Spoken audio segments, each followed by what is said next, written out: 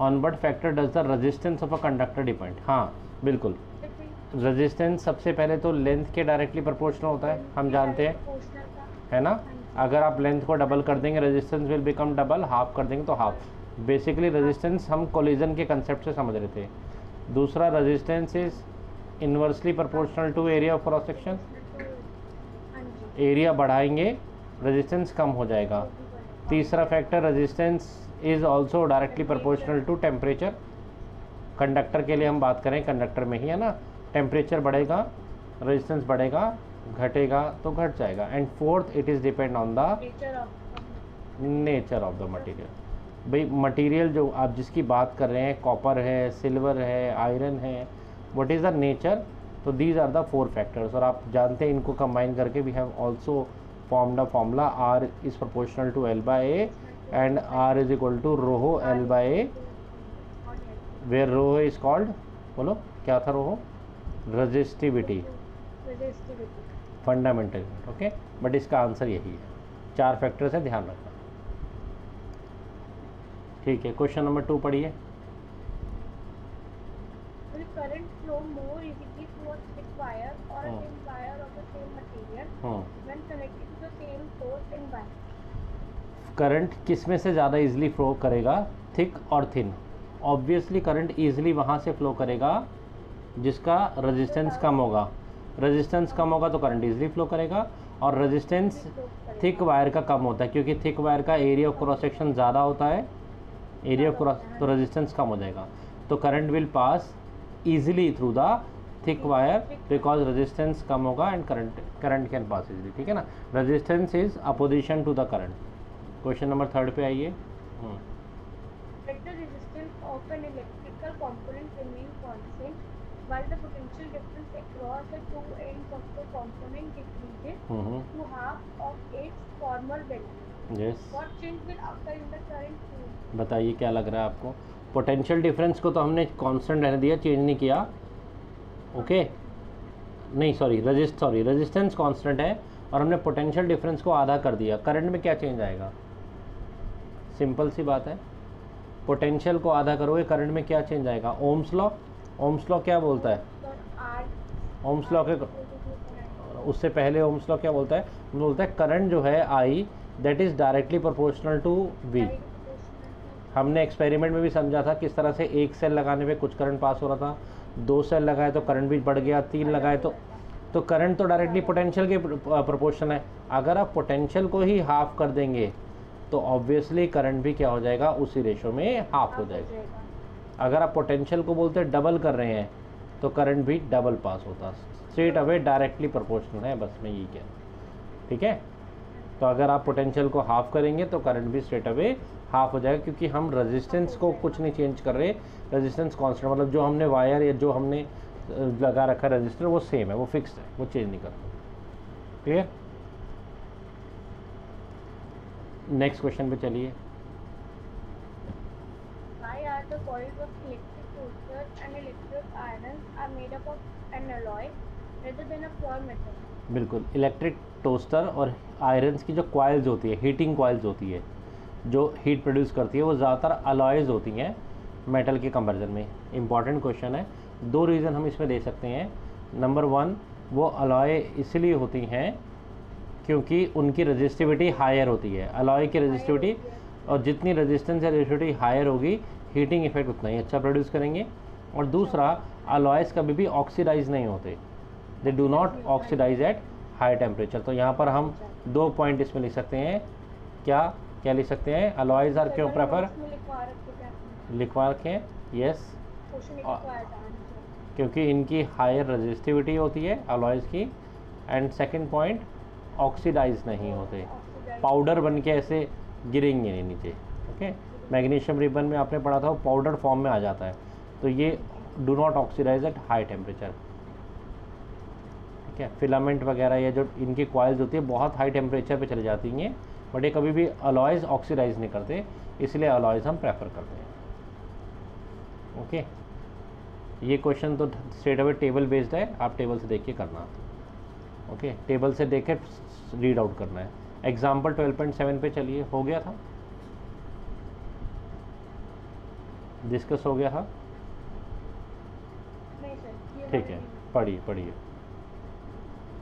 An electric lamp whose resistance is 20 ohm and a conductor of 4 ohm resistance are connected to a 6V battery. Calculate the total resistance of the circuit, the current in the circuit, and the potential difference across the electric lamp and the conductor. ठीक है, हम diagram बना लेते हैं इसका, देखते हैं हम कैसे सॉल्व कर सकते हैं। तो इस सर्किट में दो चीज़ें लगी हुई हैं। Example number which one? It is example number 12.7। Yes, यहाँ पर एक रजिस्टर लगा हुआ है, लेट इट बी R1 20 ओम का, ओके, और एक बल्ब लगा हुआ है, बल्ब इज़ ऑल्सो रजिस्टर, तो हम उसके लिए रजिस्टर ही शो कर लेते हैं। दिस इज़ R2 4 ओम का, ओके। ये बैटरी के अक्रॉस लगा हुआ है and there is a battery, कितने वोल्ट की है? 6 volt battery is there. Yes, sorry, battery यहाँ तो हम की दिखा रहे हैं 6, दिस इज अवर की and this is 6 volt battery, okay. हमसे क्या क्या पूछा जा रहा है? आपसे कहा जा रहा है फाइंड टोटल रेजिस्टेंस, करंट और पोटेंशियल डिफरेंस दोनों के अक्रॉस, ठीक है। पोटेंशियल डिफरेंस मतलब यहाँ पर, यहाँ से लेकर यहाँ तक कितना पोटेंशियल का डिफरेंस होगा, V1 एंड V2, और करंट पूछा जा रहा है। और ए पार्ट में R equivalent, we need to find R equivalent, total current that is running the circuit. Current को हम I1 I2 ऐसा क्यों नहीं बोल रहे? सीरीज़ में सेम करंट रहता है, ये देखिए सीरीज़ है ना, जबकि पोटेंशियल डिफरेंस अलग अलग हो जाता है, इसलिए V1 और V2 बोला जा रहा है। करंट तो कैसे लगे हुए दिख रहे हैं आपको? सीरीज़ में लगे हुए हैं। कैसे पता लगता है? देखिए, करंट के लिए एक ही पाथ है, जो इलेक्ट्रॉन चलेंगे बैटरी के प्लस से माइनस तक आने के लिए उनको एक ही पाथ फॉलो करना पड़ेगा। जो इलेक्ट्रॉन R2 में पास होंगे, ज़रूरी है कि वो R1 में भी वही सेम पास होकर आ रहे हो, इसलिए करंट क्या रहेगा? सेम रहेगा, ओके। चलिए प्रेजेंटेशन पे चलते हैं। तो सबसे पहले हमने लिखा R1 and R2 are connected in series, are connected in series, तो उनका इक्विवेलेंट REQ कैसे दिया जाएगा? कैसे दिया जाएगा? सीरीज का क्या फॉर्मूला होता है? आर का रेजिस्टेंस सीरीज में कैसे निकालते हैं? बिल्कुल, दोनों को प्लस कर देंगे ना, R1 प्लस R2 इंटू नहीं 20 + 4। सीरीज़ में हमने पढ़ा है ना, फॉर्मूला डिराइव भी करा है, स्ट्रेट अवे रेजिस्टेंस ऐड हो जाता है। पैरेलल में क्या होता है? पैरेलल में उनके रेसिप्रोकल ऐड होते हैं, जितने भी लगे हुए हैं उनके रेसिप्रोकल। ये पैरेलल का फॉर्मूला है, भूल गए आप? तो अगर हम दोनों को ऐड कर देते हैं तो फाइनल,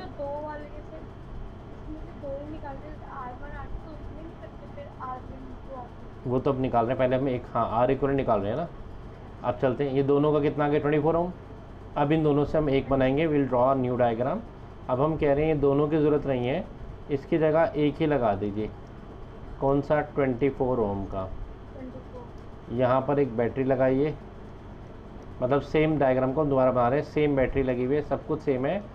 ऐसा क्यों कर रहे हैं? बस अब हम, क्योंकि ओम्स लॉ ना हमेशा एक रजिस्टर पे लगेगा, अब सिर्फ रजिस्टर 1 ही है, और इस पर यहाँ ओम्स लॉ लगाते हैं और I निकाल लेते हैं फॉर द, ये तो फर्स्ट पार्ट हो गया।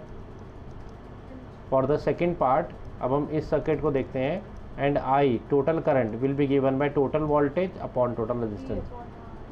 तो टोटल पोटेंशियल कितना है? 6, टोटल रेजिस्टेंस है 24, 1/4 is 0.25 ampere. Clear? Second part भी हो गया।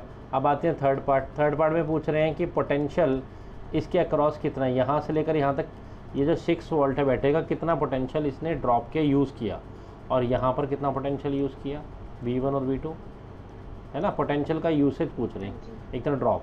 तो करंट तो सेम रहता है सीरीज़ में, मतलब इस रजिस्टर को भी वही करंट मिलेगा जो टोटल करंट है, 0.25, है ना। तो करंट जो है इस पर्टिकुलर रजिस्टर पे कितना जा रहा है? 0.25 या 1/4 जो भी लेने पड़े। तो I यहाँ पर भी 1/4 जा रहा है।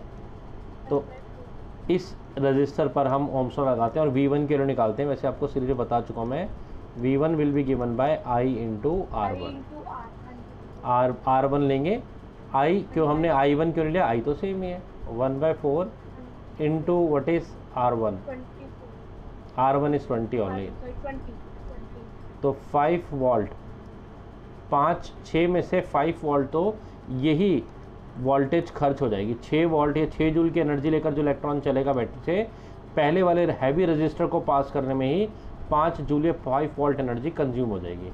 हैवी रजिस्टर है ये, ठीक है। बाकी बची हुई 1 वोल्ट यहाँ होगी, हम उसको कैलकुलेट भी कर सकते हैं। चलिए V2 कैलकुलेट करते हैं। तो for V2 this formula will become I into R2। I into R2, What is I? 1/4 and resistance is 4, 1 volt. Total देखिए वापस 6 वोल्ट बन गया। यस, हाँ जी, क्लियर। हाँ जी, कोई पूछे I1 और I2 बताइए, अरे I1 और I2 सीरीज़ में I ही के इक्वल होगा। जो करंट यहाँ से चल रहा है तो दैट विल बी 0.25, जो करंट यहाँ चल रहा है वो करंट तो सेम ही रहेगा सर्किट में। क्लियर। यस, फर्स्ट क्वेश्चन तो है कि आपको एक स्कीमेटिक डायग्राम बनाना है जिसमें आपको 3 सेल्स वाली बैटरी लगानी है। हर सेल 2 वोल्ट का है, मतलब 1 सेल 2 वोल्ट का है, तो बैटरी टोटल 6 वोल्ट की होगी। तो 5, 8 और 12 ओम के रजिस्टर और एक प्लग की सीरीज़ में लगाने, ठीक है। फर्स्ट थिंग इसकी हम इसका सर्किट डायग्राम बनाएंगे। सर्किट डायग्राम हमें क्या दिखाना है, 3 रजिस्टर्स लगाने हैं। क्या क्या वैल्यू एक बार बता दीजिए। तो पहले R1 की है 5 ओम, 5 ओम, यस। R2 इज R2 की है 8 ओम, 8 ohm and R3 is 12 Om, 12 Om. Okay, और यहाँ हमने 2 वोल्ट वाले 3 सेल्स लगाए हैं। ऑब्वियसली ये 1 सेल, ये 2 सेल एंड देन 3 सेल, एक प्लग की। ओके, और 2 वोल्ट का 1 सेल है तो टोटल 6 वोल्ट हो गए। This is plus, this is minus. Okay, ये सिचुएशन है। क्लियर। अच्छा, फर्स्ट पार्ट तो ये हो गया, डायग्राम बनाना था। सेकेंड पार्ट पे चलते हैं। क्वेश्चन नंबर 2 में कहा जा रहा है, अब आप हम मान लीजिए हम एक we are placing a volt meter 12 ओम के अक्रॉस और एक एमीटर लगा रहे हैं। एमीटर तो आप कहीं भी लगाएंगे, सीरीज़ में लगेगा, और एक 12 ओम के अक्रॉस वोल्ट मीटर लगा रहे हैं। तो उनकी रीडिंग्स क्या होंगी, एमीटर की और वोल्ट मीटर की, है ना। मतलब करंट, एमीटर क्या मेज़र करता है, करंट। तो चलो हमने कहीं भी एक एमीटर लगा दिया, सपोज़ यहाँ लगा देते हैं, कोई फ़र्क नहीं पड़ता। आप एमीटर यहाँ लगा दो, यहाँ लगा दो, उसने टोटल करंट ही मेज़र करना है सीरीज़ में।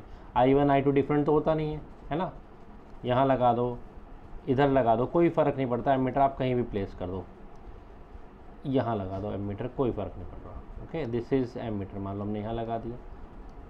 बट पोटेंशियल आपने वोल्ट मीटर कहाँ लगाते हैं, पैरेलल में लगाते हैं, that is applied across 12 ohm resistor. यहाँ इसका मतलब क्या, अगर हम यहाँ लगाएंगे वोल्ट मीटर तो मीन्स हमें ये voltage across this register major करके देगा। ठीक है, थोड़ा स्पेस यहाँ ले लेते हैं, R3 हटा देते हैं। तो हम वोल्ट मीटर कहाँ लगा रहे हैं, हम 12 ओम के अक्रॉस लगाएंगे। This is volt meter is always connected in parallel, ये पैरेलल में लगाया गया। पैरेलल में, R3 की वैल्यू कितनी थी, 12 ओम। अच्छा 12 ओम। ओके, आपसे कह रहे हैं इसकी रीडिंग भी बता दीजिए और एमीटर क्या रीडिंग शो करेगा वो रीडिंग भी हमें बता दीजिए। एमीटर किस तरह की रीडिंग देगा, this is ammeter, this is volt meter. ठीक है जी, चलिए। तो सबसे पहले तो आपने कहा कि हम रेजिस्टेंस निकालेंगे और R E Q will be given by, because तीनों सीरीज़ में है, R1 plus R2 plus R3, series का यही फॉर्मूला होता है। तो दैट इज़ 5 और 8 13 और 12 25 ओम, ये तो 25 ओम करेक्ट आ गया। इसके बाद इस सर्किट को रीड्रॉ कीजिए और अब हम सारे रजिस्टर्स लगाने की जरूरत नहीं है, सिर्फ एक रजिस्टर लगाइए, R इक्विवेलेंट 25 ओम। यहाँ एक बैटरी लगाइए, वही वाली, मतलब ऊपर वाला ही डायग्राम हम रीड्रॉ कर रहे हैं, कुछ फ़र्क नहीं है, one of the same thing. आप 3 रजिस्टर लगा रहे थे, हमने कहा एक लगा दो, बात एक ही है। बट अब इस ऐसा करने से क्या फ़ायदा, आप टोटल करंट निकालने के लिए इस सर्किट पे we can apply the Ohm's law. तो for I total current we can apply Ohm's law, that is V upon R. Total voltage is 6 and equivalent is 25. तो this is total current. Point में निकालना चाहे तो point में भी निकाल सकते हैं, इतना भी छोड़ देते, कोई नहीं. Third part is potential difference. Third part में ऑडियो आ रहा है मेरा? ऑडियो आ रहा है बेटा? ओके. थर्ड पार्ट में हमें यहाँ से लेकर यहाँ तक कितना वोल्टेज मतलब पोटेंशियल का डिफरेंस मेजर कर निकालना है, ठीक है ना. तो potential difference V is equal to given by I into are. What is current? Current is 6/25 into what is resistance? Resistance is 25. नहीं सॉरी, रेजिस्टेंस तो वही वाला लेना पड़ेगा, I into R3. Sorry R3, हम तो R3 के अक्रॉस मेजर करें ना. एंड R3 इज 12, तो दैट इज 72/25 वोल्ट. तो बैटरी का जो भी पोटेंशियल इसको पॉइंट में चेंज करे आएंगे, ये पोटेंशियल इस वोल्ट मीटर पे रीडिंग में शो होगा. क्लियर या डाउट? Example number 12.9. ओके, दिख रहा है आपको? हाँ, देखिए अपनी नोटबुक पे. एग्जाम्पल 12.19 में अगर आप ध्यान से देखेंगे तो R1, R2, R3, R4 और R5 रजिस्टर्स लगे हुए हैं 12 वोल्ट बैटरी के अक्रॉस. R1 और R2 अगर आपको दिख रहे हैं तो ये दोनों पैरेलल में हैं, जबकि R3, R4 और R5 भी पैरेलल में लगे हुए हैं. यस, और 12 वोल्ट की बैटरी लगी है. आपसे पूछा जा रहा होगा total resistance, total current and so on. ठीक है, चलिए डायग्राम बनाते हैं स्क्रीन पर, आप मुझे वैल्यूज बताना, फिर हम इसको सिंप्लीफाई करेंगे.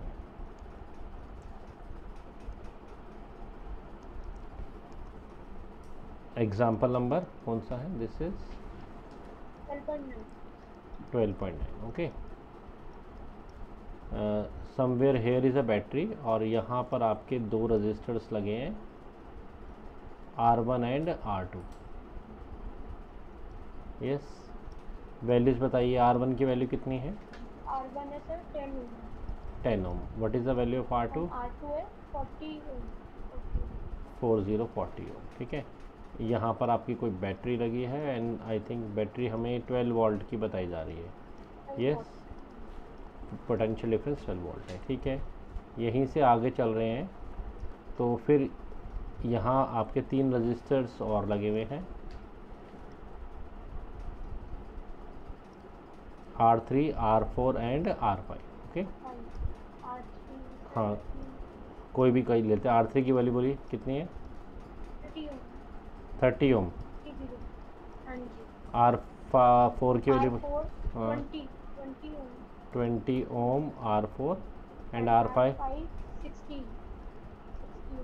60. This is R4. ओके, आपसे कहा जा रहा है सबसे पहले आप इसमें R इक्विवेलेंट फाइंड कीजिए. चलिए पहले उसी की तरफ चलते हैं, बाकी चीज़ बाद में देखेंगे.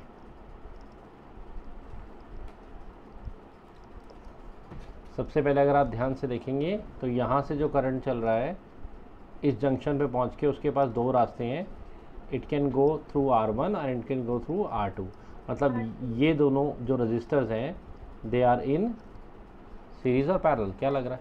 पैरेलल में. सो R1 and R2 are in parallel. पहले तो इन्हीं को सॉल्व कर लेते हैं. Are in parallel. और पैरेलल में जब सिर्फ दो रजिस्टर होते हैं तो मैंने कहा था पूरा करने की जरूरत नहीं, एक शॉर्टकट है. हाँ जी, R1 प्लस R. ठीक है ना, इसमें उल्टा पुल्टा भी नहीं करना पड़ता, वरना उसमें तो उल्टा भी करना पड़ता. तो what is R1 into R2? 10 into 40 plus 10 plus 40 that is 50. ठीक है, तो 0 से यहाँ 0 कैंसिल हो गया एंड 40/5 दैट इज़ 8 ओम. इन दोनों को हटाकर अभी हम बाद में 8 ओम लगाने वाले हैं. अच्छा, 9 वही करंट जब आगे पास हुआ यहाँ से यहाँ आया, फाइनली यहाँ पहुँचा, तो ये 3 रजिस्टर्स भी लगे हुए हैं. कैसे लगे हुए हैं 3 register? These are also in parallel में लगे हुए हैं, है ना. सो अगर ये पैरेलल में लगे हुए हैं तो फिर again we can write R3, R4 and R5 are in parallel connection.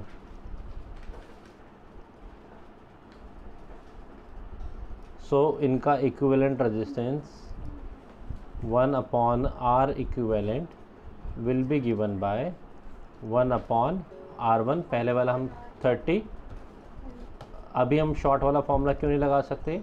Because it is हाँ only applicable to 2 registers. Okay, what is the LCM? LCM is 60 ohm. It is 2 plus 3 plus 1. 1 upon R equivalent, and that is equal to 6 by 60. 6 by 60 is 1 by 10. अभी यहाँ तक नहीं छोड़ना, most of बच्चे यहाँ तक छोड़ देते जैसे आपने भी छोड़ना था, छोड़ा था। हम इसको वापस ठीक करेंगे और R ये 1 by R की वैल्यू आई है, तो कितने आई है? दैट इज़ 1 by 10 है ना। तो इसको अगर हम वापस निकालेंगे तो इट विल बी 10 ओम।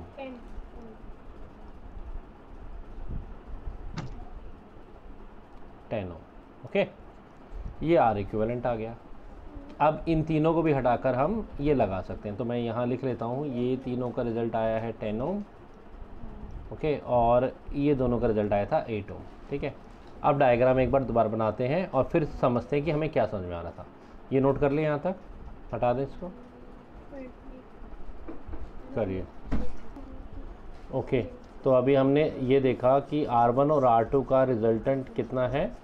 8 ओम, और बाकी तीनों का रिजल्टेंट मिला है 10 ओम। अब हम थोड़ा सा एक डायग्राम रीड्रॉ करते हैं। ये हैबिट अपनी बना के चलिए कि हमें डायग्राम रीड्रॉ करने हैं। बाद अगर टोटल करंट है तो आपको तब वो लगाना है।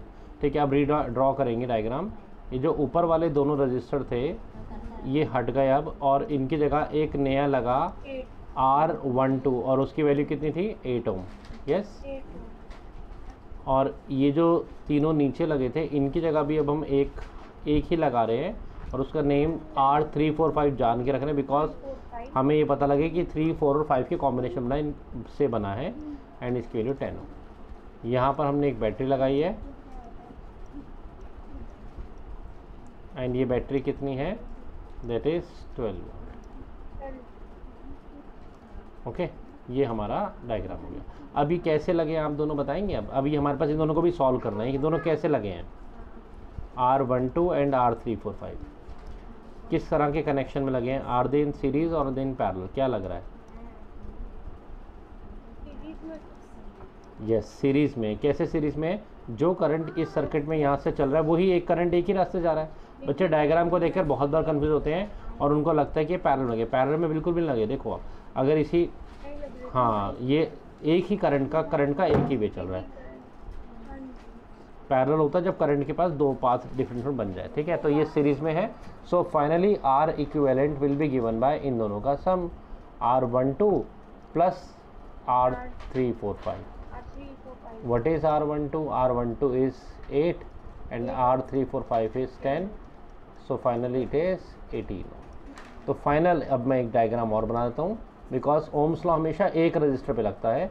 सो फाइनली हमने सब कुछ हटा दिया, और इन टोटल 5 रजिस्टर को हटाकर अगर हम एक लगाएंगे 18 ओम का, एक ही बात है। ओके, यहाँ पर हमारी बैटरी है, वही सेम बैटरी। कितने वोल्ट की बैटरी हमें गिवन थी? That is 12 volt. जब हम इस स्टेप पर पहुंच जाएं, अब हम टोटल करंट निकाल सकते हैं, वो जो हमारा सेकंड पार्ट है। And total current I is equal to V by are. Total voltage is 12, and यहाँ पर R इक्विवेलेंट लिया जाएगा 18, तो दैट इज़ 2 बाई 3, तो that is 0.67 ampere. This is the total. कह रहे क्वेश्चन में, जज the equivalent resistance when the following are connected in parallel। 1 ohm and 10 raise to power 6 ओम के दो रजिस्टर्स हैं। इनको जब आपने पैरेलल में लगाया तो इक्विवेलेंट रेजिस्टेंस क्या आएगा वो जज कीजिए। निकालने के लिए नहीं कह रहे, they are ask you to जज। मैं आपको एक बात बता दूं पहले से ही, आपको याद होगा जब हम सीरीज़ में कोई रजिस्टर लगाते हैं तो फाइनल आंसर रेजिस्टेंस का बड़े से भी बड़ा आता है। यस और नो? हाँ जी, हाँ जी, हाँ जी। और जब हम पैरेलल में कोई रेजिस्टेंस लगाते हैं तो फाइनल आंसर छोटे से भी छोटा आता है। पैरेलल में हमेशा कम होता है, जो सबसे छोटा रजिस्टर है उससे भी कम आ जाएगा। तो अगर we talk about this particular question, तो यहाँ दो रजिस्टर है, 1 ओम बहुत छोटा है एंड 10 रेज़ टू पावर 6 ओम बहुत बड़ा है। ठीक है, निकालने का वे तो है बट हमें निकालने में जज करना है, तो हम ये बोलेंगे final answer will be less than 1 Om. Y less than 1 Om? Because parallel में इक्विवेलेंट रेजिस्टेंस छोटे से भी, बाकी निकालने का तरीका वही है 1/1 + 1/10⁻⁶ पर निकालने जरूरत नहीं है। सिमिलरली बी पार्ट में भी अगर आप देखेंगे 3 लगे हुए हैं, इसका क्या आंसर होना चाहिए?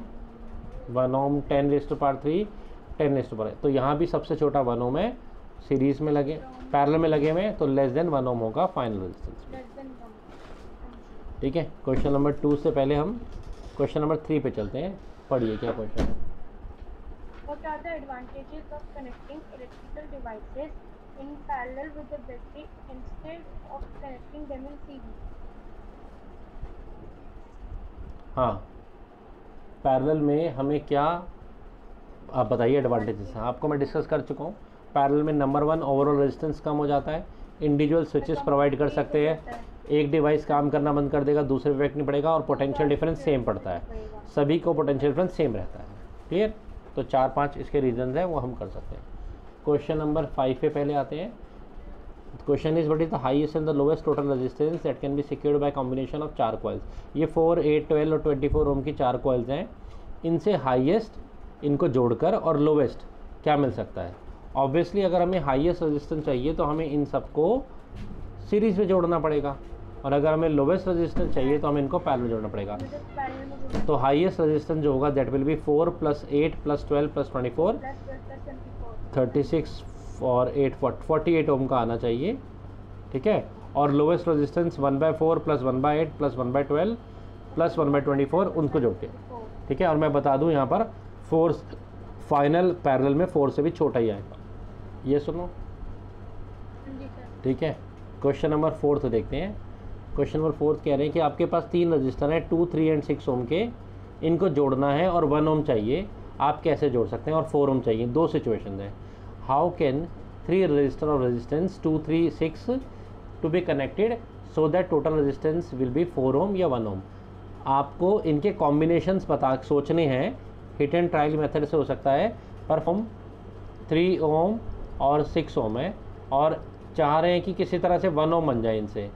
तो 1 ओम तो इस छोटे से भी छोटा है, तो एक काम करते हैं 1 ओम के लिए तीनों को पैरेलल में लगा के देखते हैं। अगर हम तीनों को पैरेलल में इमेजिन कर लेते हैं, लगाएंगे, तो क्या आंसर आएगा वो देखते हैं। 1/R1 दैट इज़ 1/2 प्लस 1/6 है ना। सो एलसीएम इज कितना? 6, तो it will be 3 + 2 + 1। So 1/R equivalent is 6/6 that is 1 ओम। इसका रेशो तो यस 1 ओम का तो हमें बड़े आराम से समझ में आ गया। जो भी 3 कॉम्बिनेशन है, if you connect them in parallel तो रेजिस्टेंस इज 1। ठीक है, अभी दूसरा चाहिए हमें इक्विवेलेंट रेजिस्टेंस कितना? 4 ओम का। उसका सोचते हैं। ऑब्वियसली इन तीनों को सीरीज़ में लगाकर तो 4 नहीं आएगा, सीरीज़ में लगाएंगे तो 6 और 3 9 और 12 आ जाएगा। पैरेलल में लगाएंगे तो 1 ओम आया। तो कुछ मिक्स सोचना पड़ेगा, है ना। तो कुछ भी हम सोच सकते हैं। तो एक मैं ये चेक करके देख रहा हूँ कि अगर हम ऐसे लगाएं, यहाँ 2 ओम और यहाँ 3 और 6, एक ट्राई करके देखते हैं क्या बनना चाहिए। तो यहाँ पर देखें तो इन दोनों का बन जाएगा 9, है ना। और फिर ये 9 ओम का कॉम्बिनेशन दोनों को हटाकर एक बना देंगे 9 ओम, 2 के साथ में पैरेलल में रह जाएगा। और इस केस में अगर हम इक्विवेलेंट निकालेंगे तो 2 × 9, क्योंकि 2 और 9 लगे हुए, आप 3 और 6 को भूल जाओ, 9 को, और उनका सम 2 + 9, तो दैट विल बी 18/11। यानी कि ये तो 4 ओम नहीं आ रहा, 4 ओम चाहिए। सो दिस कॉम्बिनेशन इज़ नहीं करेक्ट, कुछ और सोचना पड़ेगा। चलो कुछ और सोचते हैं। This is hit and trial, first बार में आ गया, ठीक है, नहीं तो you have to try that. चलिए अगर हम ऐसा सोचें कि हम 3 और 6 को पैरेलल में लगाएं, 3 ओम और 6 ओम को ऐसे पैरेलल में लगाते हैं। हम अलग अलग ट्राई करके देख रहे हैं, लेट अस सी किससे हमारा आंसर आता है। तो ऐसे में इक्विवेलेंट कितना आएगा? तो इनका इक्विवेलेंट आ रहा है 3/6, दोनों का प्रोडक्ट अपॉन में दोनों का सम 9, 18/9 2 ओम आ गया। यस, इन दोनों का 2 ओम आ गया। अभी हमें टोटल 4 ओम बनाना है और हमारे पास एक 2 ओम का बचा हुआ है, तो वो अगर हम इनके आगे सीरीज़ में लगा दें ये ऐसे, हाँ जी, ये पूरा आ जाएगा। तो हम बोलेंगे इस तरह का कॉम्बिनेशन भी हम ड्रॉ करके भी दिखा सकते हैं और बाकी हम इसको कैलकुलेट तो करके दिखाएं।